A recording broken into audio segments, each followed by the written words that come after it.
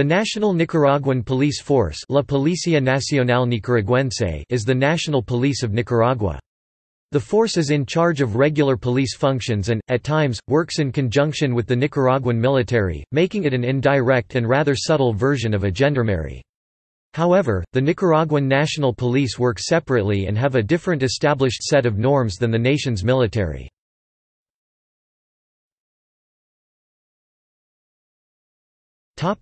History. The National Police of Nicaragua came from the popular Brest. Its training began in July 1979 after the overthrow of the National Guard, the armed wing of the Somoza dictatorship. Junta of National Reconstruction decreed on the 22nd of August of that year, the Fundamental Statute of the Republic of Nicaragua in its Art. 23 declares dissolved the National Guard, the Office of Homeland Security and Military Intelligence Service and the laws of the country. The institution was officially born on September 5 of that year under the name of the Sandinista Police, however, was up in 1980 with the Decree 559 establishing the Act jurisdictional functions of the Sandinista Police.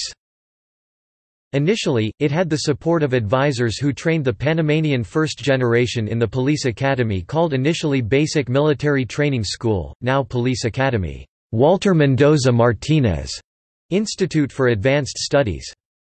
From 1982 to 1988 was a period marked by the primacy of military defense because of armed conflict existed. Forces were established operational, administrative support to the Interior Ministry troops.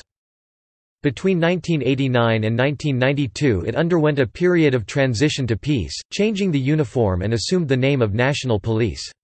Executive Order 45-92 defined the function, organization and police career. In 1992 Act 144, Act of the National Police Functions on Legal Aid, defined new functions to the institution. The period 1993 to 1997 was marked by the strengthening of institutions, from the constitutional reforms of 1995 that allowed the enactment of Law 228, Law of the National Police, issued on July 31, 1996 and its regulations by Decree Presidential Instruction No. 26-96, issued on October 25 of that year. With Law 228 as clearly defined vision, mission and functions of the police institution. The National Police was organized into a general, under the command of a national headquarters and operate in accordance with the provisions of the Constitution, laws and regulations. At the end of the 1990s National Police worked to its modernization and development and with the support of the Kingdom of Sweden launched the Modernization, Development and Training Police Academy and the National Police of Nicaragua. There is apparent in 1999, the first institutional diagnosis allowing better understand the institutional reality to chart new challenges. With a broader view of their situation, strengths, weaknesses, opportunities and threats, and security demands of the population, in 2000 the National Police designed the Modernization and Development Program for the Strengthening of Citizen Security 2001–2005, which had the support of the international community.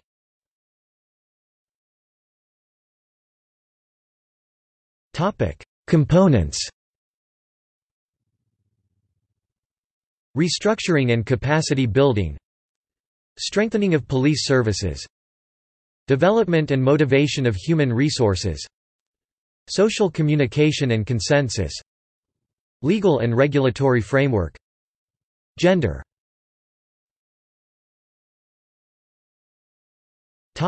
Major achievements.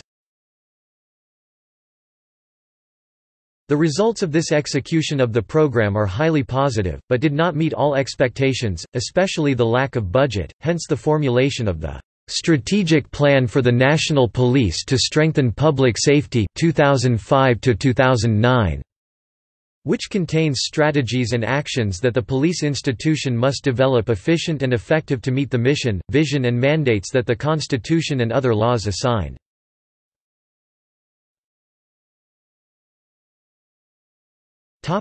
The 5 strategic challenges that plan are drawn. Improve the effectiveness of the intervention model, capacity and efficiency in addressing common crime and organized crime. Strengthen links between the police and the community to improve coexistence and citizen security. Optimize the model and institutional management, financial management system, coverage and service quality, and strengthen the institutional infrastructure. Modernize the system of personnel management and human resource development, strengthening the organizational culture. Update and supplement the legal framework. The development objective of the plan is to strengthen democratic governance and judicial security in Nicaragua, and respect for human rights of the population, through the institutional consolidation of the national police and the improvement of their services, to thus help create the conditions that enable poor people to improve their quality of life. With the assumption of the first Commissioner Aminta Granera in the national headquarters in September 2006, adjustments were made in this plan projecting its coverage until 2011, also establishing new strategic guidelines for police work. It is in this context that the Director General was directed to work strategically to consolidate a strong police, dignified, according to law and dedication to service, whose diary do is to be closely linked to the community, because every police action has its reason for being in service to the community, hence their approach determines that the national police has been working for the community by the community for the community.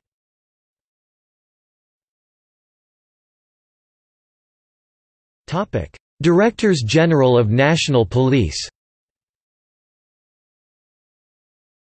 Guerrilla Commander and Brigade René Vivas Lugo (1979–1982 and 1989–1992). Guerrilla Commander and Brigade Walter Ferretti Fonseca (1982–1985). Commander Doris Tijerino Haslam (1985–1988). First Commissioner Fernando Caldera Asmisha, Director General PN (1992–1996). First Commissioner Franco Montealegre, Director General PN (1996–2001). First Commissioner Edwin Cordero Ardila, Director General PN (2001–2006). First Comisionad Aminta Elena Granera Sacasa, current Director of the PN 2006.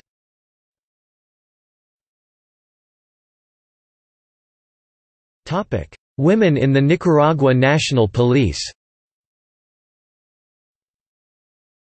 With a one-time high of nearly 35%, the Nicaragua National Police has one of the highest men-to-women ratios in the world. After sinking to a 17% low in the 1990s, the percent has climbed to the internationally competitive 30%. Despite this being a tough job for women, the women themselves and government find it very important due to protecting women and women's rights.